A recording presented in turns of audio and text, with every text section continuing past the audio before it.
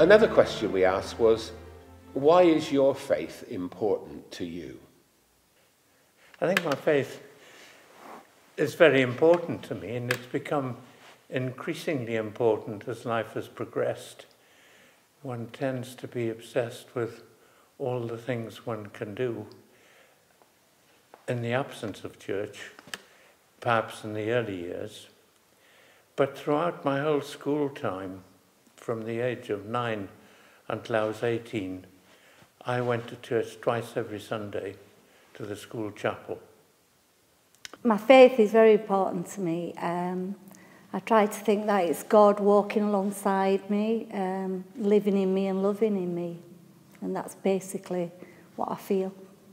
Well, I've had so many different changes. I can't say careers in life, but this is probably the most settled and one of the best parts. The last 30-odd years living up here in North Northumberland, on the coast in my beloved Beadnell. Love it dearly. And of course now that journey which really led me to the particular house on the beach and back to Russ's home area, and to my faith, which has grown stronger over the years, and now my life in ministry, in reader ministry, which is like a lay form of ministry, but very much able to work with older people, privilege of taking funerals. This is now makes sense of why we've ended up, as it were, back in Russ's home area, in what is a spiritual home, certainly, for both of us, and where I feel most settled and can't bear to be away from. My faith means a lot to me.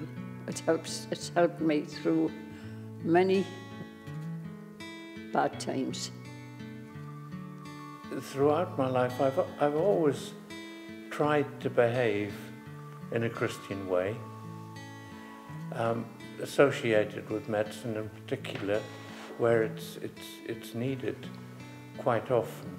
My faith gives me a pattern, a structure,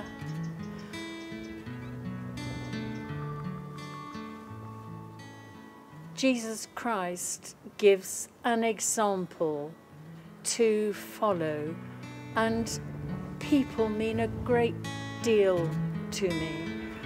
I'm no good at socialising. I never have been. I'm not a party person. I don't even enjoy sort of, ordinary social events particularly.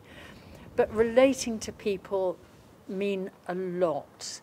And I like to think that that's my motivation.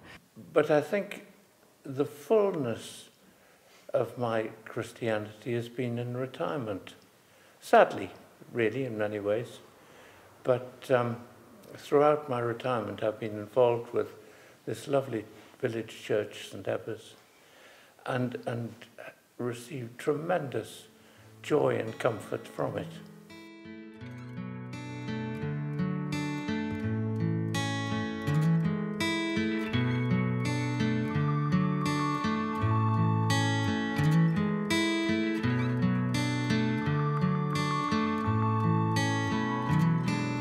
I've found the reflection in just the quietness of everything. I've visited churches and cathedrals all over the world, worshipped in quite a few, and I really do find that it's always a feeling of quietness, which I really enjoy.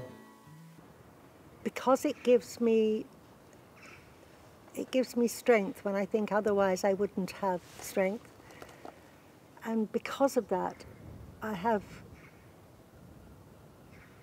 not the confidence, that's the wrong word, but I feel I can talk to other people more easily because I know Jesus walks with me all the way. And that's what it gives me, a presence that I didn't know was there. It was an emptiness I didn't know what I was looking for. And I could talk about this for hours, but I won't. It gives me something that is a rock and a core of living.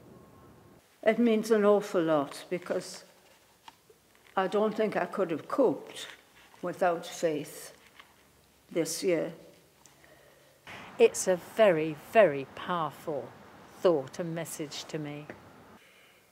Faith means family, joining in, being part of the big community? It is difficult because I'm not sure about it. Sometimes it's there and sometimes it's not. But I think perhaps on the whole it is there, and it's a light at the end of the tunnel. It's something to think about now and then. Is it important? I suppose it is. But faith is quite a selfish thing. It's what it means to me. It's not really that important. It's how it comes out in people, I think. A reading from St. Luke's Gospel. In those days, a decree went out from Caesar Augustus that all the world should be enrolled.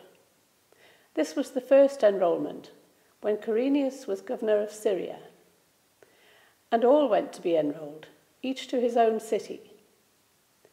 And Joseph also went up from Galilee, from the city of Nazareth to Judea, to the city of David, which is called Bethlehem, because he was of the house and lineage of David, to be enrolled with Mary, his betrothed, who was with child. And while they were there, the time came for her to be delivered, and she gave birth to her firstborn son, and wrapped him in swaddling clothes, and laid him in a manger, because there was no place for them at the inn.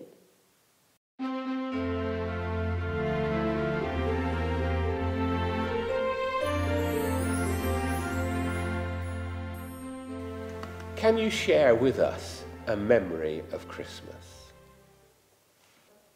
There's so many memories, and my sister and I had a wonderful time at Christmas. We weren't very old. I was maybe about 10, I think, when Mum had given me the year before a dolly's shop full of little jars of sweeties and little tins of sherbet. And Mum said if I left the empty shop on the hearth on Christmas Eve, it would be filled up again for Christmas morning. So when we were put to bed and said our prayers, Mum went downstairs. And when she got downstairs, she shouted up to us, "It's gone! The fairies have taken it." Well, I don't know how I got to sleep that night, but on Christmas morning it was there, all stocked up with sweeties and sherbet.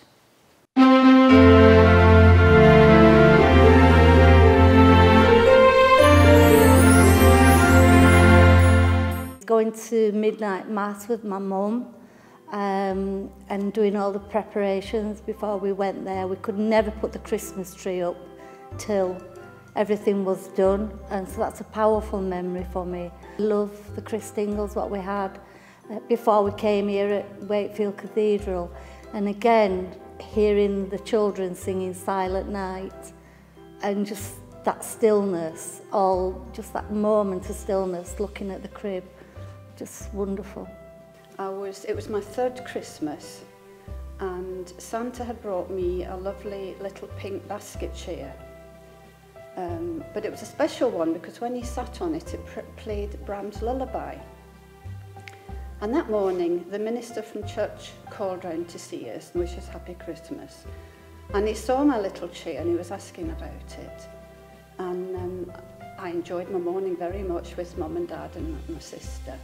And then we went to church and we were sitting in the congregation, and the minister went up to do his sermon, and he said, "This morning I was in somebody's house and this little girl was given from Santa Claus a little basket chair." And he told the story of my basket chair. Didn't mention my name, but I remember sitting in church and just thinking, goodness, he's telling the whole village about my basket chair, and I was just so thrilled about it. And I've never forgotten it. It was just a very special Christmas morning. The basket chair lasted for me, for my sister, for my brother, and then for my daughter, and then for my 3 grandchildren. And it's only just given up the ghost now because the basket round the legs has just begun to go. Unfortunately, the little music box went earlier on because my cousin Pam overwound it and it never played Bram's Lullaby again. But the little chair went on for 3 generations. So.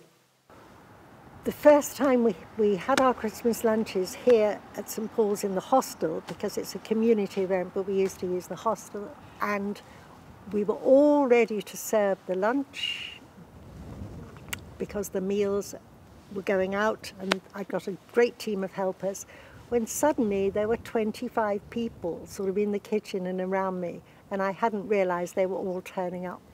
And I thought, wow, and it was so much fun. Well, my memories of Christmas was when I was a little girl, on Christmas morning, when we got our stockings off the reel up above the fireplace, and we got an orange and apple and a sixpence. We didn't get all the things they get nowadays, but we were happy what we got. Well, my favourite memory of Christmas is something that happened between the years when I was 9 and 12, because I am a South African and I was born in a hot country, and I've lived most of my life in countries which are hot and sunny. So on Christmas Day, my friends, my family, which consisted of my mom and dad, my sister and my grandmother and myself, we would all gather with our relations and friends and go to a place for a picnic. And the children all got a very small present with some sweets as a final gift. And then we all departed back home again. Christmas in South Africa would be really different. I remember as a child seeing pictures of people eating turkey on a beach. I have an extra special reason for loving Christmas, because on Christmas Eve this year, 47 years ago, I had a Christmas Eve baby. So it's always been a magic time. And my wonderful daughter, Victoria, I think has forgiven me for getting the dates wrong. So every Christmas, she is flooded with presents. When I was a child, I can always remember my childhood days. They were so happy and enjoyable. The lead up to Christmas was, I was from a big family, and the lead up to Christmas was lovely and enjoyable. Waiting my dad coming home every night. I'm putting the tree up tonight, Dad. You put it up when he was ready. And we just had, because now it's Christmas all year round. But we only had one Christmas, and I think we enjoyed them so much. 50 plus years ago, I met somebody at a Christmas dance, and that somebody became my wife. Time spent working offshore. I've worked offshore for many years, and I've celebrated Christmas in the middle of the sea with my working colleagues, and some of the times during the Christmas period have been very memorable. My favourite memory of Christmas is Christmas Eve, 1967. It was my first midnight Eucharist here, and I was very excited about coming after I'd been confirmed. And the church was full, and my father led the choir in with the professional cross, as he did, and we sang, "Hark the Herald Angels Sing." The wind was howling outside, the lights kept going on and off, and I can't ever remember being as cold as I was that night. I think probably my favourite memory, Christmas in Beadnell, would be a child about 4, maybe 5-year-old, my grandparents' house down Harbour Road, and receiving a colouring book with a green cover. That always comes back in my memories, especially Christmas time, walking down the road there. It's something I think about, yeah. My favourite memory of Christmas is driving home from a midnight service, and standing in the road in front of us were 2 roe deer, and it was a frosty night, and it was just like a Christmas card. Perhaps as a child, my grandfather lived in County Durham, and my parents used to go and collect him. It's when we lived in Newcastle. and he'd come up for the day, and he was known as Grandpa Curtsy because he was silly. And there was one particular Christmas when, I don't know whether you remember this, perhaps a silver threepenny bit or a sixpence would be put in the Christmas pudding. Well, one day I wasn't looking, and suddenly there was half a crown. And Grandpa Curtsy had given me half a crown, and that is an abiding memory of Christmas. Most enjoyable Christmases were after I was married, and we took over the sort of family responsibility of Christmas dinner.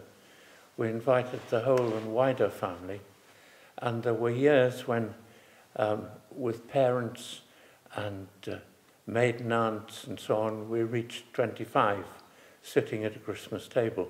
I remember that well because I did the carving. By the time I carved my own meal, everybody else had finished.